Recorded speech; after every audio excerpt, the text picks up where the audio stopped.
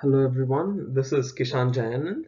I'm a PhD candidate at Material Science and Engineering Department of University of North Texas. I'm pursuing my PhD under the guidance of Professor Anupama Kaul. I'm here to present my results on photoconductive enhancement in MoS2 and WSe2 aided by light absorbing carbon-based 0D quantum dots. We would like to thank IEEE Sensor Organizing Committee for providing us with an opportunity to share our exciting results in this esteemed platform. Before I start discussing the results that I'm presenting here today, I wanted to showcase few of our peer-reviewed publications. Here at NMDL, we work on a wide array of materials ranging from 2D perovskite to 3D perovskite system, hexagonal boron nitride, black phosphorus, and a wide array of transition metal dichalcogenides. And these materials are either processed using additively manufactured inkjet printing process to chemical vapor deposition process. Here I'm showcasing one of our recent publication in NPG 2D materials and applications where we focused on designing contacts for 2D perovskite system. Another recent publication is showcased here. We again worked on 2D perovskite system that was additively manufactured through inkjet processing system, and we focused the application of such novel device architecture in photo detection applications. We use liquid exfoliation technique combined with inkjet printing to also process a variety of transition metal dichalcogenides and normal materials like black phosphorus. Two such publications are showcased up here. Our additive manufacturing capability combined with inkjet printing also allows us to print heterostructures, printing on flexible substrates, and also additive manufacturing has been used to integrate TMDC with soft materials like polymers for future of wearable electronics, and such publications are showcased up here. In addition to liquid exfoliation of 2D materials and inkjet printing, we also work on chemical vapor deposition systems to process very novel and very high quality transitional dichalcogenide layers. And one such article is placed here. Our recent publication showcased a WSe2 synthesis using halide assisted low pressure chemical vapor deposition growth and also quantum multibody interaction between 2D layer WSe2 and the substrates. Here at NMDL, we also focus on van der Waals heterostructures, particularly the zero-dimensional, two-dimensional system to engineer desired optoelectronic electronic properties. Here I'm showcasing one such publication which came out in 2019 in ACS Applied Materials Interfaces, where we combine graphene with C60 molecules to unlock an amazing photodetector figures of merit. Continuing the trend that was set in the previous slide, we recently worked on a graphene and carbon cage endohedral based hybrid system, which have yet again revealed ensuing photodetector figures of merit. I'm showcasing the publication here, which was published in 2020 in Journal of Material Chemistry C. Moving on, before I start discussing the results here, I wanted to start discussing the advantages and limitations of bare transition metal dichalcogenides, especially for photodetection application. The advantages are that the TMDCs show a transition from indirect bandgap to a direct bandgap approaching monolayer limit, which is favorable for photodetection application. They're also reported to have high photoluminescence and quantum yield. However, moving on to the limitation, they show a lower ability to control the polarity of electrical conduction, low photoexcited charge carrier lifetime, and fast recombination. Moreover, atomically thin materials have lower ability to absorb and emit radiation because of their low cross-sectional area, which overall compromises on the photoresponsivity, which is one of the photodetector figures of merit. Recent trend in publications have indicated that the scientific community is moving on from analyzing the properties of graphene and transition metal like chalcogenide by themselves to preparing van der Waals heterostructures assembled in a sequence to engineer desired properties for advanced electronic and optoelectronic materials. In these heterostructures, van der Waals bond glues the adjacent layers together, keeping the heterostructures intact. It has also been reported that the van der Waals heterostructure gives us an ability to unlock and analyze many possible collector states in 0D 2D system, 2D 2D system, and 2D 3D systems.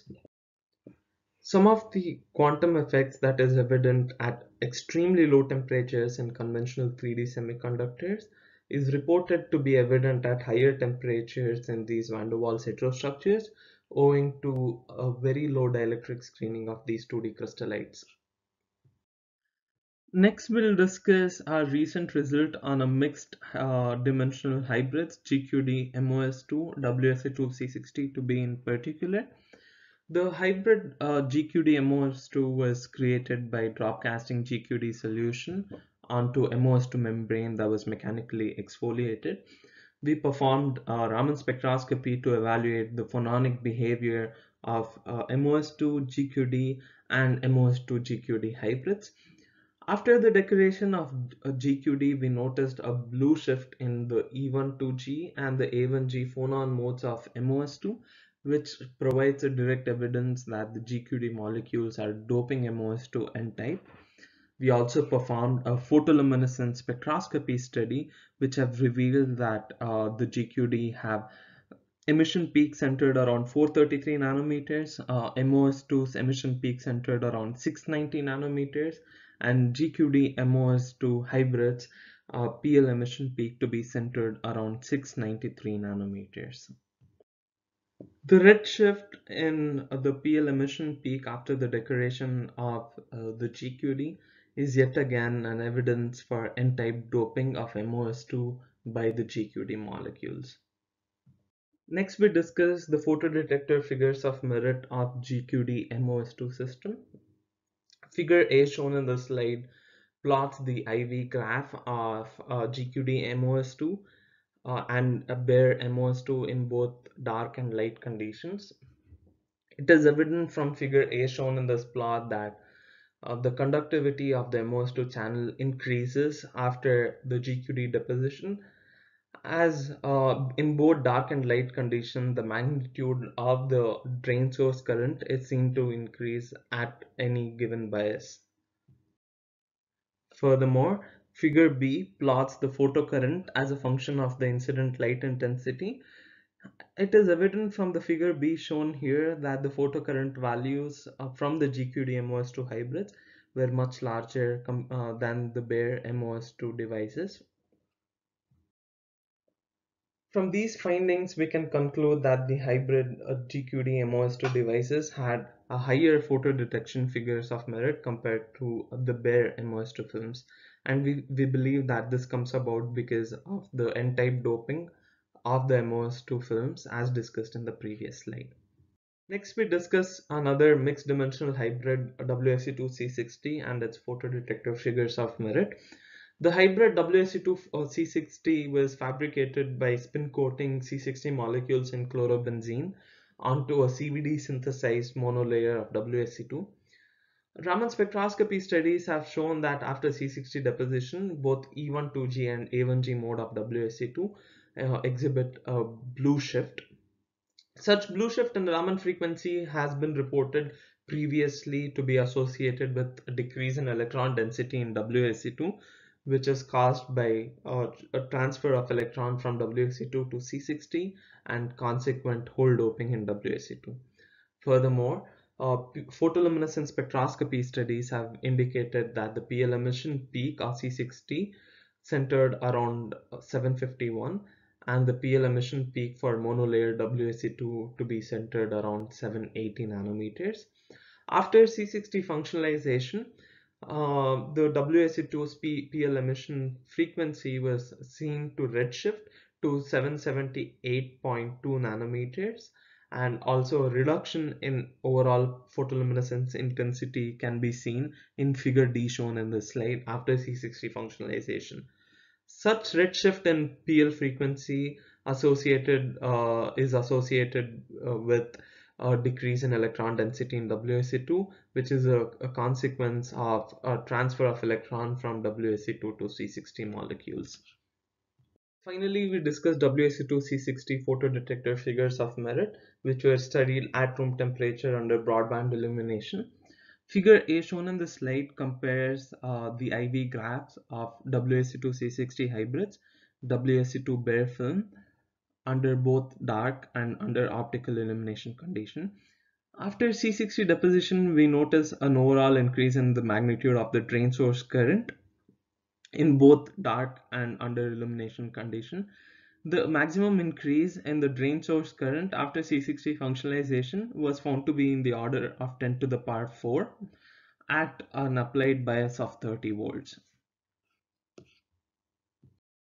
It is also evident from figure B that photocurrent increased after C60 functionalization across an array of different light intensities.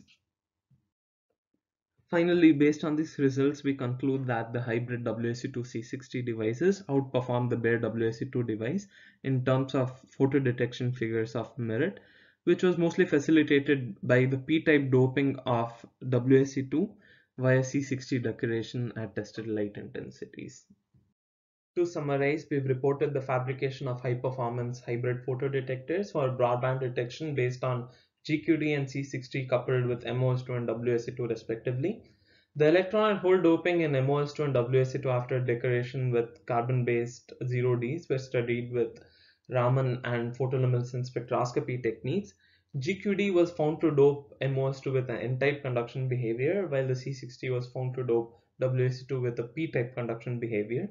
The photo response of GQD, MoS2 and C60 WSe2 hybrids were studied under broadband illumination and reveals a stark increase in photodetector figures of merit when compared to the photo response of the bare MoS2 and WSe2.